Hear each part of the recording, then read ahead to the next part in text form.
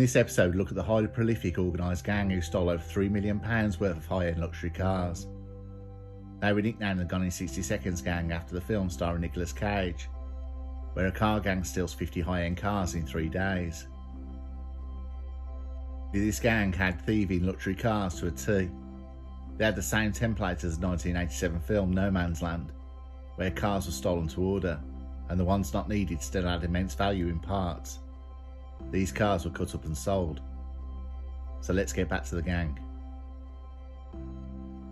The successful gang consisted of 8 car thieves using sophisticated software to break into keyless luxury vehicles, worth a combined £3 million. The high-tech thieves targeted more than 120 vehicles over a 12-month period, and were locked up for a total of more than 46 years. Using key programming technology to steal vehicles, including Range Rovers, Mercedes and BMWs, the gang of 7 men and 1 woman made their getaway cars look like minicabs, a clever plan to make them invisible. The cabs were completed with Transport for London private hire stickers to commit the thefts. Manjit Sandhu, the ringleader, led the gang who bought specialist equipment used by locksmiths to bypass the keyless car security systems in a matter of seconds. He and the Bucks found the cars to break into, which were followed from shopping centres, or just spotted on the road, which were tailed to home locations. It was then arranged for Kumar Zaman, Mohammed Islam and Jeffrey Khan to drive them away. They also burgled car keys from the homes in the east and west of London, and drove the owners' vehicles away from their driveways within seconds, without them not noticing the thefts till the morning. The vehicles were then shipped in containers from Britain around the world to places including Africa and Eastern Europe. The police had no leads. The cars, as soon as they were stolen, had their plates changed, and when they arrived at Manjit Sandhu's lockup, the cars were never seen again. The highly organised way this gang proceeded meant a very lucrative criminal venture, with buyers already set up. But there is a saying, as Andrew Grove, former CEO of Intel, once said: "Success breeds complacency. Complacency breeds failure. Only the paranoid survive." So sure of the success, the gang made a slip, several to be more precise. The police scouring the streets, road cameras captured the stolen cars and the direction they went in, but lost them through roads that didn't have cameras on, as the gang followed a specific route to avoid them. Police had intel on several gangs, but not this one. What hit this gang with a spotlight was, after a theft, one of the stolen cars stopped at a McDonald's. Sophia Mahmood was captured on CCTV driving a stolen car through McDonald's drive-thru after taking it from the owner's home, and a CCTV image identified several members of the gang. In another theft soon after, some of the offenders stole a BMW after breaking into a house to get the key, but were unaware that the stolen car was fitted with a dash cam that captured images of them as they got in and out of the car. The police then started surveillance at the gang members' homes. The police raided the Blakesley Arms pub in Newham, East London, run by gang leader Manjit Sandhu's dad, finding car keys, a key programmer, blank keys and a lockpicking tool. The 32-year-old ringleader Manjit Sandhu even committed one offence. On the same day, he received a suspended sentence for being involved in the theft of another car in an unrelated incident.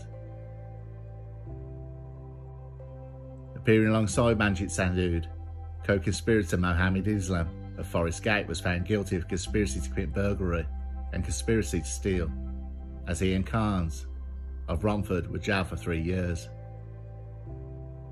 Sophia Mahmood of Forest Gate was also found guilty of conspiracy to commit burglary and conspiracy to steal, as was Faisal Khan of Forest Gate, East London. Faisal Khan was sentenced to 4 years and 6 months, with Humza Barwala of Forest Gate found guilty of conspiracy to commit burglary and handed an 18-month term. Sophia Mahmood was sentenced 7 years and 6 months imprisonment, along with a further 4 months to run consecutively for an unrelated charge of possession of drugs and mobile phones whilst on remand in prison. Kamran Zaman was locked up for 4 years, 6 months. Manjit Sandhu, the gang's ringleader, was handed a 12-year sentence. The Met's Organised Vehicle Crime Unit said this was an extremely prolific and well-organised criminal gang. They brought distress to many victims whose homes they broke into, who not only lost their vehicles, but in many cases were traumatised by the thought of someone having been in their house while they slept. Although the case involved over 120 offences, it is clear that this team were responsible for an even greater number of crimes. Almost all the houses that were burgled had UPVC doors that had not been double locked, allowing the offenders to gain entry very quickly using simple tools.